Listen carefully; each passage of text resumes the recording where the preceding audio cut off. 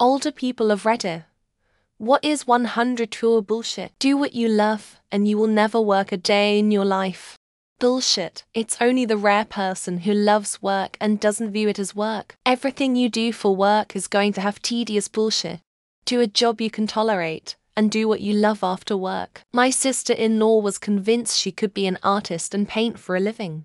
She isn't that good, and at 45 still lives with her parents because she's convinced she's going to be a famous artist. So she delivers pizza and mooches off her family.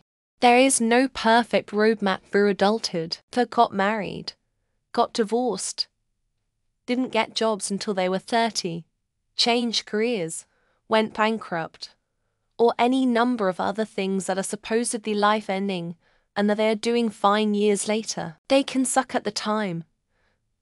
Don't get me wrong, but so many of those things are exponentially worse because people think there's no coming back from them. And that's just not true. Having money doesn't make you rich. Money doesn't solve everything are absolutely incorrect. Having enough money to make you rich is actually the only kind of rich. Throw enough money around and most problems will go away. Even if I can't solve a problem with it. I'd rather be sad and rich than sad and poor. The concept of justice is just to make victims feel better. There is no justice. Most people will never suffer consequences, and the bad people will always come out on top. That what you read on your phone represents reality. If you believe what you read online and on sensationalist 24-hour news channels, there's a boogeyman around every corner looking to corrupt, kill, steal from you and yours. Americans are at each other's throats. Look at this video of people having an argument. If it happened one time in one place, it must be happening everywhere all the time. Turn the screens off and go outside. It's not how they say it is. I'm not old. Kinda older. Mid-30s. You younger group of teens and early 20s adults are complete narcissists. The number of tripods I see set up at the gym is ridiculous. Number of young kids taking photos at museums. I saw a girl taking a selfie at a museum of tolerance. Got my blood boiling. You are not that important. Nobody cares about you. Social media got you all fucked up big time. It's bullshit that you guys have the nerve to think otherwise. Worrying about your body's appearance. Strive for a healthy body that works well and does what you need it to do. Do not worry, in the least, about your height, how thick or thin you are, the size of your breasts, or any number of things like that. Whatever your body is, there are millions of people who are into your type of body. Comparing yourself to media-saturated, AI-generated, Photoshop retouch models is BS. More of something I've noticed about getting older in general. You will cringe at everything that was important to you in your 20s and 30s. You won't even believe you cared about so much of that shit. You'll be embarrassed by how right you thought you were about everything. You'll come to realize how nuanced everything really is. It's humbling and amazing getting older. I'd never go back and do it again. Needing to conform and be just like everyone else. I see young people all liking the exact same things, even going so far as answering simple surveys the same like, "What's your favorite?" They all answer alike. Be unique, be different. So what if you don't have a certain phone, makeup, device, clothing item, etc.? So what if you have a weird hobby? As long as no one's getting hurt, be weird. Sports games with ads being trapped behind paywalls, including cable TV. It used to free. It came over the air. And you just needed an antenna and you could watch the games. The trade-off was that every surface was covered in ads. And they stopped the games to show ads. Now, there are more ads than ever before. But you have to pay for some premium cable subscription just to see a baseball game. Shame. We are a very shame-based culture. Both religion and advertising lean in heavily on messages that you are not worthy of taking up space, being happy, or even existing as you are. Deciding you are going to free yourself from their shame is just about the most revolutionary thing you can do. But it's essential if you don't want to slowly go mad in your 50s and 60s from the weight of it. Makeup. I'm not talking about a little mascara or lipstick. I'm talking about the kind of makeup that takes you 30 minutes to apply. It's inauthentic. When someone presents as heavily made up, I just think about all their insecurities. I feel sorry for them that they think they need all that. What must their life be like that they think they can't be accepted without heavily caked on makeup? The idea that the reason the adult children of boomers can't afford rent or food is a personal failure on their part. The world has changed dramatically in the US, and food and rent are beyond so many families' budgets. I can't believe the prices of years-old used cars, for example. I honestly don't know how ordinary people are going to afford a roof over their heads and food in the future. People are seldom thinking about you, because their own lives take up all of their focus and they are the center of their own world. Crucially, this means they're never thinking about that silly mistake you made or an embarrassing faux pas at work. Nobody is spending their day thinking about you unless it's a parent thinking of you, or be the person wants to get into your underwear. Almost no one on this planet wants you to fail at life regardless of what you look like, or where you're from, or who you love. Always seek out information that goes counter to your point of view, and slander others because they have a difference of opinion. Also, learn to separate problem definition from problem solution. Most everyone wants the same basic things in not 100 bullshit. But don't trust those generational cohorts too much.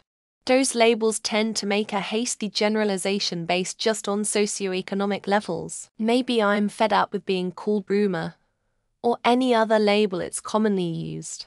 I just want to be treated for what I am, not for a sociological term. No, I'm not a boomer just for giving my opinion.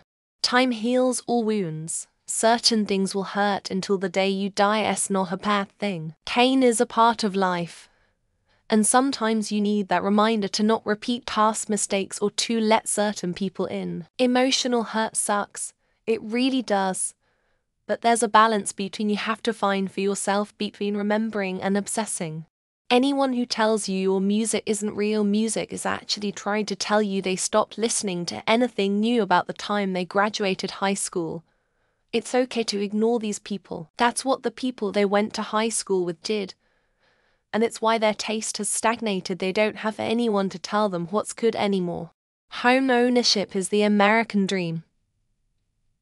For some, maybe. However, home ownership also means tons of repairs, weekends spent on maintenance and other projects, and also restricts your ability to up and move if you so desire. You can still be successful and be a renter.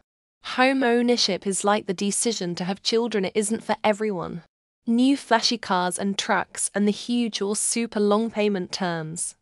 I'm so over that junk. Try to find an older model car with good reputation, in good shape and lower miles, and pay cash if you can. Then keep up on maintenance and drive that sucker into the ground. Even a total engine replacement is still better than payments.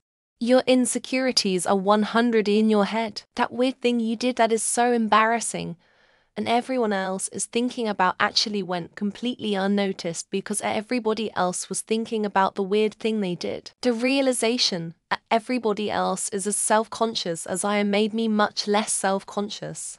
Governments pitting generations or categories of workers against each other. It's a smoke screen. The politicians are sucking the system dry. Inexpenses for second homes. The rich avoid taxes and get the best lawyers. They get away with it all because they are too busy holding a grudge against each other.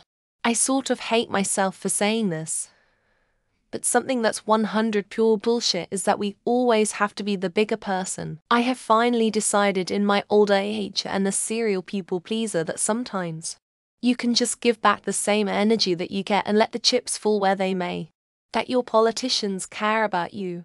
Edit even the ones that say they care about an issue. Over time you see they never make the steps to fix it. They just talk about it, even when they have complete power to do so. What keeps people voting for them is talking about the issues, not fixing them. You shouldn't live in misery attempting to pay off your debt. If you take the time, keep track of your bill due dates, credit card cycles, and work directly with debtors to adjust payment days. You can more than work your debt off and not feel like you need to sit in an apartment and watch paint dry. Celebrities, the influencers, it's all smoke and mirrors. They are not better than you. Most of them are massively worse than you. They just had a lot of luck and probably someone bankrolling there, so they could suck up some of the goodies when they hopefully hit it rich. TS marriage, by the time you're 25, then your life is over. And you're doomed to be alone forever. LNFA. Every time I read a post like that, I think poor kid doesn't know anything about how life works. Anyone who tells you there is one right way to live your life or manage your finances. Find what works for you, because that's all that matters. Also, anything that makes you feel inferior or superior. The reality is you are likely normal in every meaningful way. Almost nothing is black or white. Rather, most issues are dome shade of grey. This statement applies especially to political issues. Honestly, if issues like immigration, abortion, or the Israeli-Arab conflicts were simple, then they would be solved already. That you can get rich quick. You'll have to work at least 20 years to build some substantial equity. So don't try to live like a millionaire, but become one frugal lifestyle in early career, and investing a lot will pay off big. But it will take some time. One that love is always fun, exciting, romantic sex, etc. And if it's not, then something is wrong. No way, media simply hasn't done love justice. Sometimes love is hard. Sometimes love is simple. Sometimes love is an action rather than a feeling.